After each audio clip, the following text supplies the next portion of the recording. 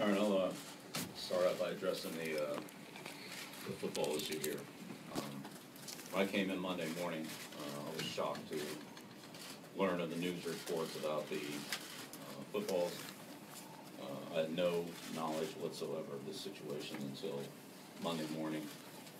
I would say I've learned a lot more about this process in the last 3 days than I knew or had talked about it in the last 40 years coaching this league.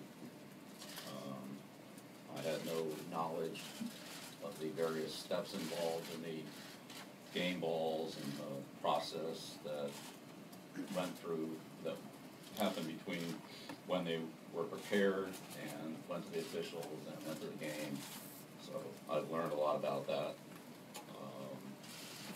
I obviously